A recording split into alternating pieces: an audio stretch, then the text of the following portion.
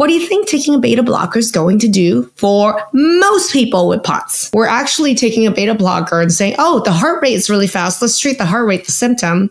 And then let's crash the entire system by lowering that blood pressure, which lowers the delivery of oxygen saturation, you name it. So the side effect of a beta blocker in someone with POTS is slower heart rate, which is intended, but also a dramatic drop in blood pressure, which is awful for someone with POTS. So in the vast majority of cases, people who have POTS or dysautonomia, when they get prescribed a beta blocker, it doesn't work. In fact, it makes them worse because some people already with POTS have an underlying blood pressure problem and they were already on medications to lower blood pressure. And then you throw a beta blocker on top of it. It's like triple whammy to drop her blood pressure, making her worse. This is information that your cardiologist should know. The ER doctor should know.